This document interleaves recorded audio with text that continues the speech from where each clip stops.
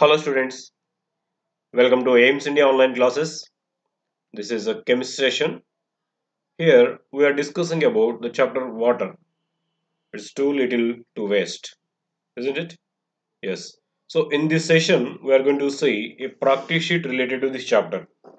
In the earlier sessions we have discussed many concepts about water, how it is available to us, how much amount of fresh water is available, how precious water is, how we should not waste the water, how to conserve the water. These are points we have learned in the earlier sessions. Now we are going to see a practice sheet related to this chapter. So in this practice sheet 1, we are going to see conceptual understanding questions and single correct answer type questions. First let us go through the conceptual understanding questions. See the first one. Which of the following is a drinking water source? We get water from different sources. Those we call water resources. So out of these, from where we can get drinking water, the water which can be suitable for drinking. See seawater, glaciers, groundwater and snow. If you observe out of these, the first one is seawater. Seawater we cannot drink. We know why, because seawater contains excess amounts of salts dissolved in it and many other impurities also. So seawater cannot be consumed. Isn't it? Even at glaciers also. Glaciers also contain water, but they contain water in the solid form. There we are not able to drink that. If you see snow, snow also one of the solid forms of water which we cannot consume, isn't it? So the major source for drinking water is groundwater. Groundwater we collect by different manners, by digging holes into the ground, isn't it? Like wells, bore wells, motor pumps, hand pumps. With these all, we collect groundwater and we use it for drinking. So this will be correct answer. Okay, next one.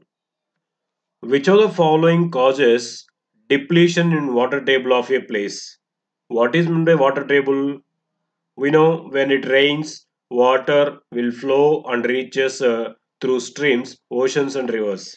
But some of the water will seeps into the soil and it sinks into soil and reaches a rocky layer. It is presented on the rocky layers there. The upper layers of the water present in the draw on the rocky layers is called water table. So why it is being depleted nowadays? What causes for the depletion of this water table? See here some activities are shown. First one is constructing factories, making concrete roads, on deforestation. This all will cause depletion in the water table, because by the deforestation, water or rainwater cannot be stopped at a particular place. It will be flown off. If there are many trees, what happens then? They will stop that water and much amount of water will be seeped into the soil and hence water table will be increased. But because of deforestation, what happens? There will be no trees to stop this water. So the water which seeps into the soil will be decreased. In the same, if you say making concrete roads, this also will reduce the sinking of water into soil, because if the soil is completely covered with this concrete roads, this won't allow the water to sink inside. Even constructing factories also. So as factories number increasing, they consume more and more water. Even by this activity also, water table will be depleted or the groundwater level will be decreased. So what will be correct answer now? All of these. See the next one. What makes the earth appear blue from the outer space? Yes, I think you have seen some globes and maps. There mostly the earth will be seen blue color. Even if you go to the outer space in any rocket like a jet plane, from there if it is observed, earth will be seen blue in color. This is because of the presence of water. We know our earth is almost 3/4 is covered with water, isn't it? That's why by the presence of this water, our earth appears blue in color when you see from outer space. Okay, because of the presence of water. Next one, what is the percentage of water in the human body? What is the percentage of water in the human body? It is around 60%. Almost 60% of our human body is filled with water. Because in almost all the parts of body there is water. In the brain, muscles, nerves, heart, in all organs, water is present. So if we compare this totally, around 60% of human body is filled with water. Okay, next one. Why does ice float on water? Yes, if you take a big piece of ice, it will be very heavier when you take into hands. But the same ice cube or ice piece, if you throw into water, it starts floating. Have you ever observed it? Yes. This is because ice is lighter than water. That means we compare the substances based upon their densities, which is heavier, which is lighter. So out of this water and ice is lighter in density than that of water. That is why when you throw ice into water, that will float, even though it has much heavier. If you see in the glaciers often in summer season, big rock like ice cubes will be broken from the mountains and will fall into the water there. So even though it is much bigger, it starts floating on the water because the density of ice is less than that of water. Okay, ice is lighter than water.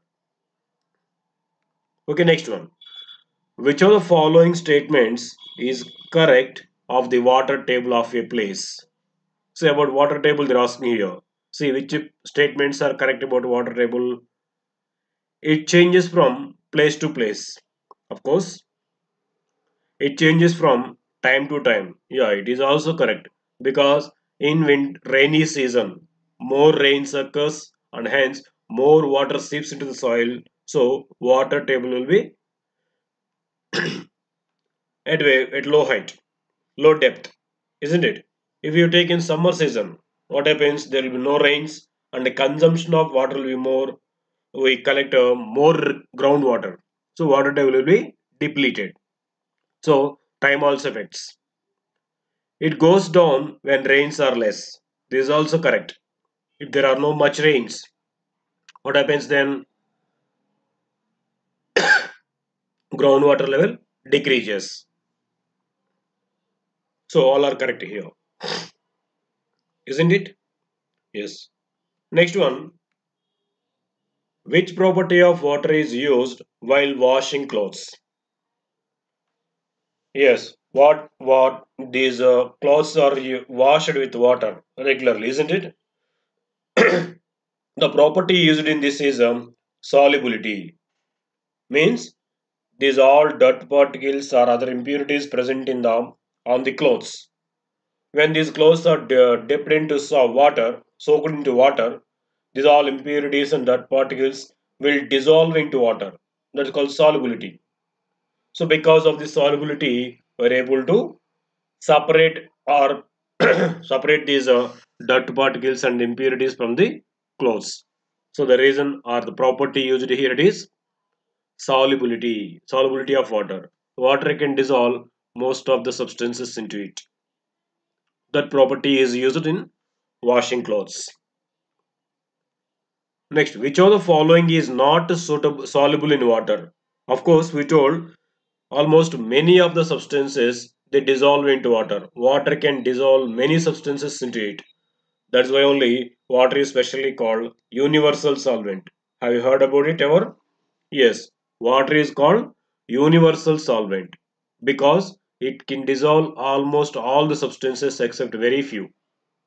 Of course, some substances they dissolve very rapidly and very much extent, but some they dissolve very less extent, but most of the substances they dissolve into water. Because of this reason, water is called universal solvent. But here they have again one substance which is not soluble into water.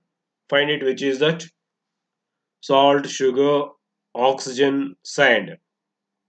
Out of these, salt and sugar they fairly soluble. They can dissolve much to much extent. Oxygen it is slightly soluble into water, but sand is almost insoluble into water, isn't it? Yes, sand is insoluble into water. Remaining three are soluble, but some are soluble into to higher extent, and some are less soluble, but they are soluble. So the next one, why is seawater unfit for use in factories through though it is available in plenty? Yes, seawater is available in the plenty, isn't it? Most of the water present in the seas itself. Around 97% of water is present in the oceans and seas. So even though that much of water is available, it is not suitable for using in factories, agricultural, and even for domestic purposes also. Why? Because yes, what is the main reason for that? It has salts which get deposited in the pipelines and boilers. They cannot use this salt water because seawater contains the salts dissolved in large extent. If they use this water in the factories, so these salts will be deposited in the pipelines and boilers and they block those. They won't work for a long time. That is why seawater is not used or it is unfit for using in factories. Not only in factories, it is also not suitable for using in agricultural purpose and even in domestic purposes also. The main reason is they contain excess amounts of salts dissolved in them. Okay. Next, what is water in which 2% or more salts are dissolved in it is called? Yes, it is called mineral water. Even potable water also. The water which we are drinking is called potable water, isn't it? It is also called mineral water. If you go to a shop and if you ask for water, they give a bottle on which it is written mineral water, isn't it? What does it mean? Hey, meant by here mineral water, the water which contains sufficient amount of minerals or salts dissolved in it. That is called mineral water. We require around 2% of salts dissolved in pure water, which is called mineral water. We need to drink that water only. We should not drink pure water. Pure water means the water which does not contain any other substances dissolved in it. It contains only water molecules. Then that is called pure water or distilled water it is called. It is actually not suitable for drinking because the water which we drink should contain small quantities of salts dissolved in it like sodium chloride dissolve, and also it should contain some dissolved gases in it like oxygen and carbon dioxide. Then only it is suitable for drinking. That water which is suitable for drinking is called potable water or mineral water. Okay, here how much means around 2% of salts. If you take 1 liter of water, should contain around 2 grams of salt dissolved in it, like sodium chloride and some other salts. Okay, then it is called mineral water or potable water. Next, what is the percentage of unutilized water due to lack of proper management? Proper management means the conservation and excess use. Because of this all non-proper managements of water, we lose around 5% of water. So 5% of unutilized water is there due to lack of proper management. Which of these is due to condensation? What is meant by condensation? The conversion of gaseous substance into liquid substance by cooling is called condensation. So which of these processes is happening by condensation among these? So drying of wet clothes. What happens in drying of wet clothes? Wet clothes, they contain some water in them.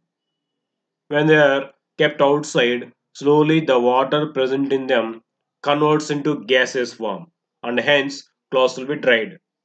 So the process of conversion of liquid water into vapor is called evaporation, not condensation. So here the process involved is evaporation. See the next one. Water drops appear on cool water bottle. Yes, this is because of condensation. When you take a water bottle, when you take out one water bottle from the refrigerator, which contains very chilled water. Now, if we keep this water bottle out on a table for few minutes, then we can observe droplets of water on the outer surface of that water bottle. Have you ever observed this? Yes, we can. If we take a cool water, if we take a glass of cool water or ice cubes in a glass, if we keep it on the table for few minutes without disturbing it, if we observe after few minutes, we can observe water droplets on the outer surface of the glass or water bottle. This is because of the condensation of water vapor present in the atmosphere. So the water vapor present in the atmosphere, when touches the cooler parts of this water bottle or glass, it converts into liquid water. So that liquid water forms small droplets on the outer surface of the glass or bottle. That is because of the condensation of water vapor present in the atmospheric air. So this is correct. What about the next one given? Steam rises from wet cloths. So steam means water vapor. So wet cloths contain water, liquid water that converts into steam. Conversion of liquid into vapor is called evaporation or boiling. Here they are asking, they're telling as steam means when it is heated. So when it is heated, liquid converts into gas by the process called boiling. So it is also not correct. In this boiling process involved. What about this? Blackboard dries up after wiping it. So when you wipe a blackboard, after a few minutes, it will be dried off. That is because of the evaporation of water. So condensation process is involved only in this water droplets appearing on the cool water bottle or a cool water glass. Okay, condensation is involved in that. Next one, next let us say about a single correct answer type questions. See the first one. Water is what is water that is available under the ground? Yes, the water which is available under the ground is called groundwater or water table. Okay, next one. About what percentage of Earth's surface is covered with water? Is on the Earth around 70% of the Earth's surface, around 71% of the Earth's surface is covered with water. That is why we told when you see Earth from the outer space, it appears blue because most of the space on the Earth is covered with water in the form of oceans and rivers. Okay, next. Which of the following is the purest form of fresh water? Fresh water or pure water is the water which contains no other impurities in it. It contains only water molecules. That is called purest form of water or fresh water. That is rainwater. Because from the atmosphere, water is evaporated and it converts into clouds. Then in the evaporation process, pure water will go out from the water bodies. No other impurities will go along with that. And converts into clouds. Again on condensation and precipitation, it forms rains. Then pure water will come from the atmosphere to the earth. That is rainwater. Now you can say rainwater is one of the purest forms of water. Of course, it may dissolve some impurities while coming down to the earth.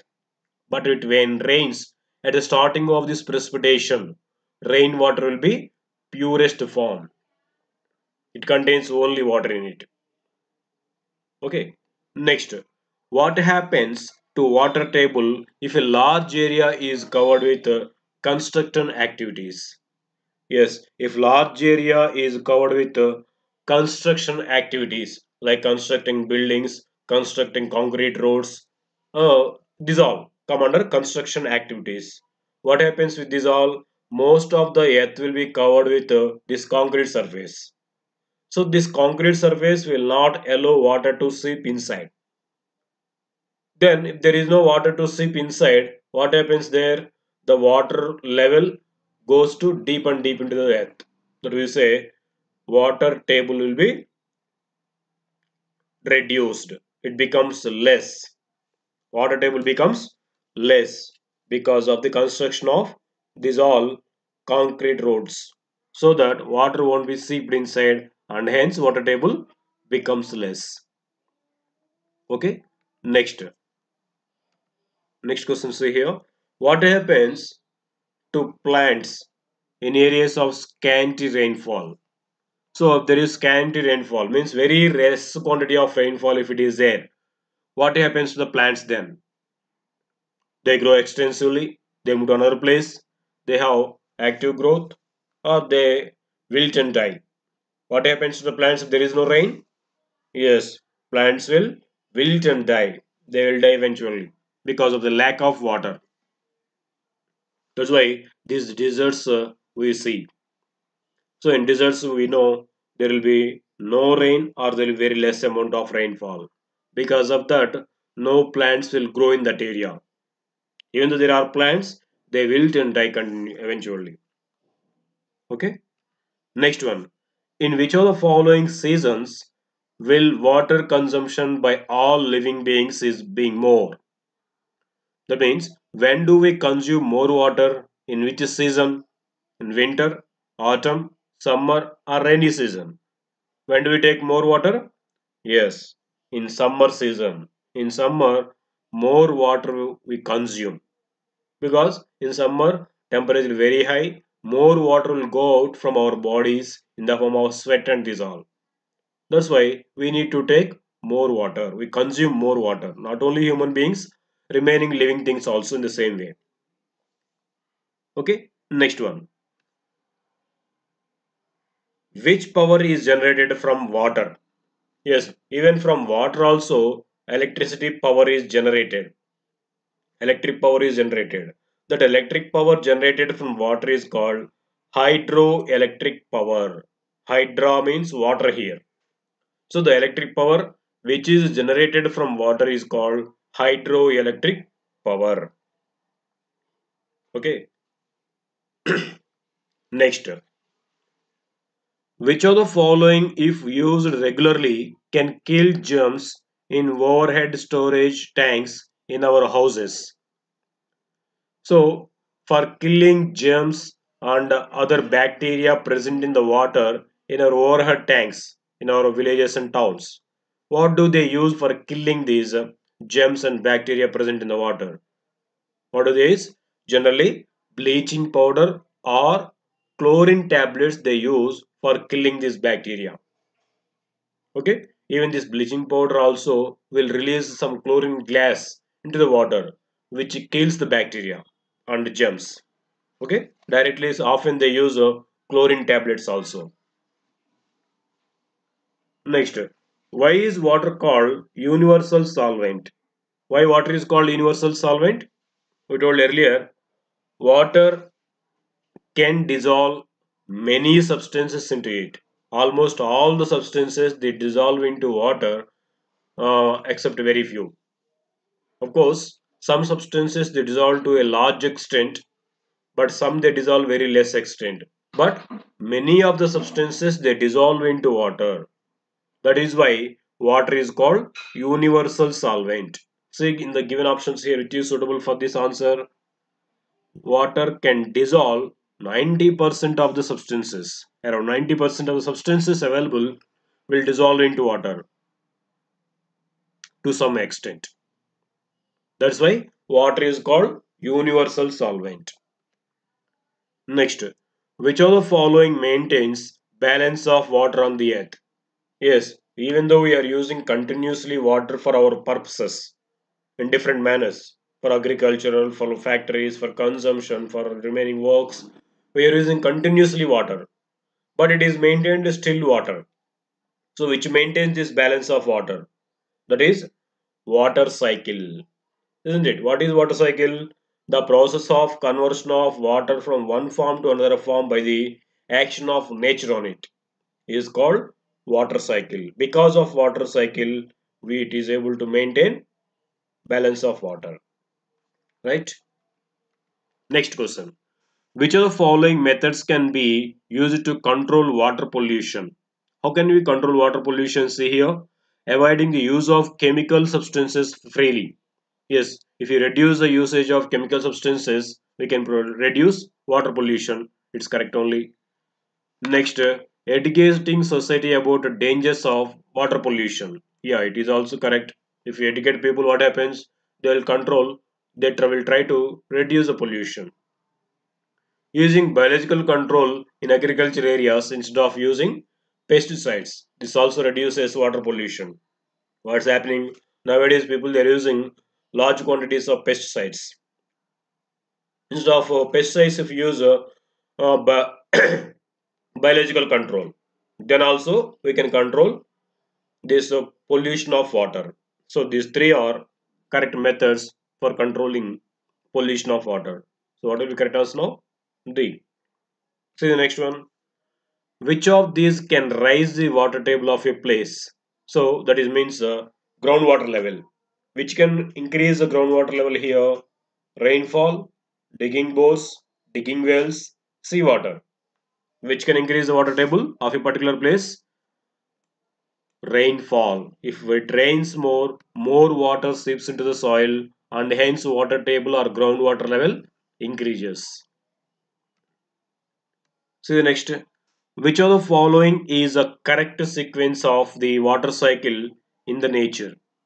So what is water cycle? We told the process of conversion of one form of water into another form continuously by the action of nature is called water cycle.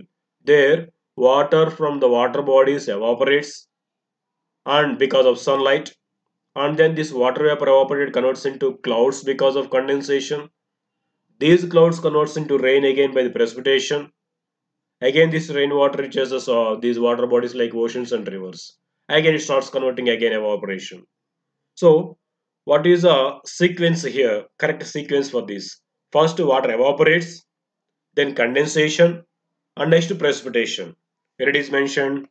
See, here it is, isn't it? Water evaporates from the water bodies, and this water vapor converts into clouds because of condensation. These clouds starts converting into rain because of precipitation. There is a sequence of process in water cycle. Okay, that's about level 1 practice sheet. Thank you for watching our video. Please subscribe our YouTube channel Aims Today and visit our website aimstoday.in for latest updates and recorded videos.